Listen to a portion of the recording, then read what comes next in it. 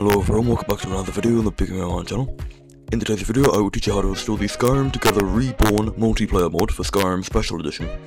Now, I'm going to be manually installing this mod because it does not work when you're installing it with Vortex Mod Manager. Now, I've never used Mod Organizer 2, so I will not, and then you want to go to Files. After that you want to click on Manual Download. Now, it will ask you to install address libraries for the SKSE plugins. What you want to do is you want to click on that, it will take you to this link here. Now, SKSE stands for Skyrim Script Extender, which is required for Skyrim Reborn. Skyrim Together Reborn, rather. So you want to go to the other link in the description, which will take you to this website here. Now, what you want to do is you want to go over to Files, and then you want to go over to Manual Download. Now, this mod is for 1.6 only, and so with Skyrim Together Reborn, so is the address libraries, national address libraries, and Skyrim Script Extender can work on 1.5, but Skyrim Together Reborn only works on 1.6. Now, to check whether or not you have, well, you can't check, you can check whether or not you have 1.5. If you pause the game whilst you're loading, it will tell you what game version you're running. Now, if you download the game directly from Steam and it's clean install, then you'll be running 1.6. If you've recently reinstalled it and installed a couple of mods, you probably do have 1.6 installed. If you've ever used the best of both worlds patcher, that downgrades it to 1.5. So make sure you are running 1.6 before following this tutorial. So you want to manually download the SKSE 64 for Skyrim Special Edition. Now I already have this installed. Actually no, I'm going to reinstall it rather. So I'm going to click on this, click on slow download. Give it 5 seconds and it will start downloading. Now they are this, I'm going to open my zip program of choice, which is WinRAR. You can use 7-zip, you can use actually no, because it's the .7z file, you will not be able to use the default Windows File Explorer zip program. You will have to download WinRAR or 7-zip or WinZip, I think that's still around.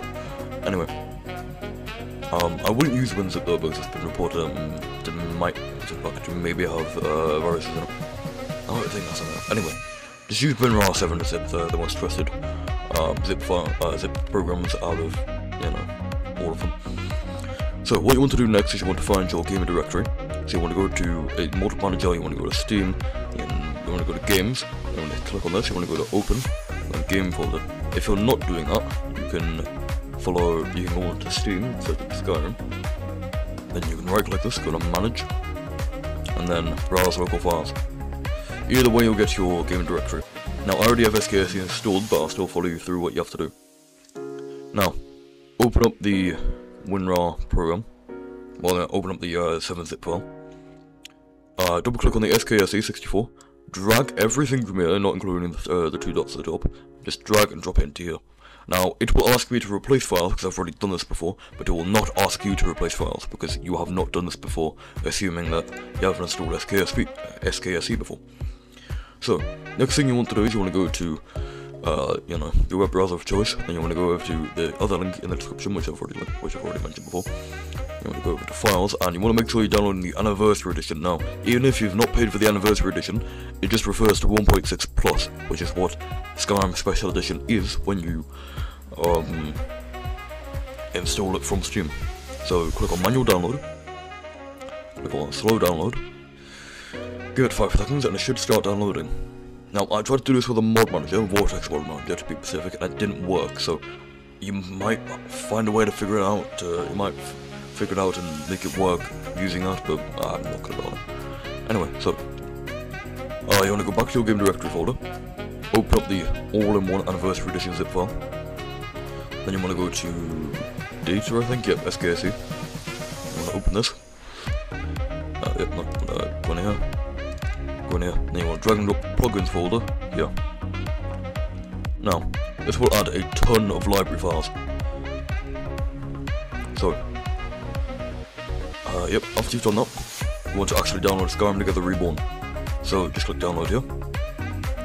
Click on slow download, and it will download another zip file, which is only 100 megabytes, so it will be, it'll download relatively quickly. But yeah, I'm still going to cut the video, so, I'll see you when it's done. Now, once the zip file has downloaded, you want to open it. And now, what you want to do is you want to go over to your Skyrim directory again. Go into the data folder, I think. Hang on. Yeah. You want to drag everything from here, and then put it into here. Now, launching it is very simple. You don't have to launch it through the normal Skyrim launch. You want to go to Skyrim Together Reborn, the folder, and launch Skyrim Together. And now I will see you when it's launched. Oh wait, hang on, no, my bad. So, what you have to do is you have to select the Skyrim SE folder. Now, if it's not by default in your Steam library, like if it doesn't automatically select the Skyrim Special Edition folder, you have to manually find it, so I can help you with that. It's very simple. So just select Skyrim SE.exe, and it should boot up, so I'll see you when I'm there.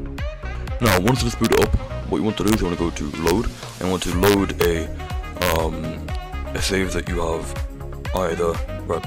It is recommended for this that you first get out of Helgen. I don't think it works while you're in Helgen, the tutorial. So you have to get out of Helgen first, and if I were you, I would start using this mod right after you get out of Helgen, because that's when it starts working. So you want to load up a save, in my case it's tutorial guy. I'm gonna load this up, click yes. Yep, don't need to worry about that, just click yes. You won't get that error, but yeah, just, if you don't have a save like this, just start a new game. Name it whatever. Your username, not on Steam, but on your character username, your character name will be used to like whenever you're chatting with someone. It won't be your Steam username that is displayed, it will be your Skyrim Together username that is displayed, your character name. Now that I'm here, go and press left control. Oh no, no, sorry, no, left alt.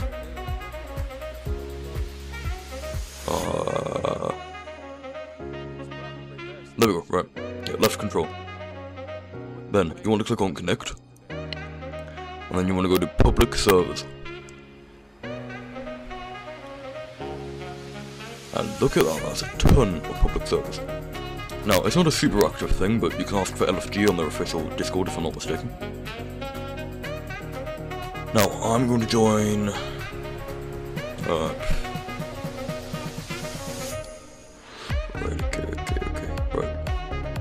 This server at the top, it isn't English, but it's got the most players in, so I'm going to join it. You can type in chat.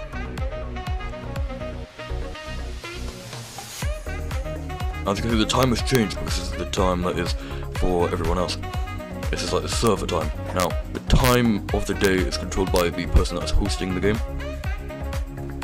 Or rather, the first person to join, I think. Yeah, that makes more sense.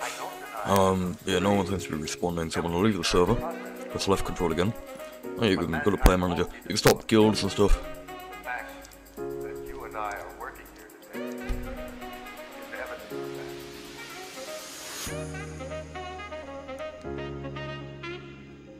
But, yeah, so you can meet other people, you can, right, items, as far as I'm aware, they aren't shared, they keep on changing this.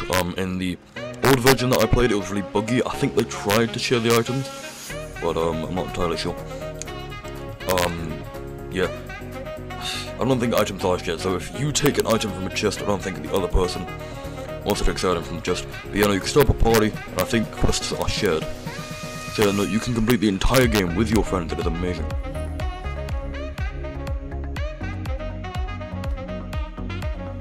Now I'm going to try and connect to a different server because no one's responding. Gotta connect. Public servers. And if I find a server here, so good. As you can see, the time changed again because this is the server time.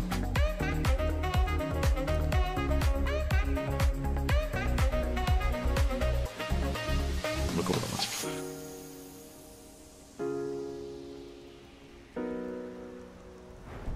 Now, I press control, you can see how many people are on here. If you go to player manager, this is the amount of people that are on. Then you can launch a party, and leave your party, you can invite people to the party. Well, I'm going to leave my party. Yeah, no, get a group of friends on, and yeah, it's really fun.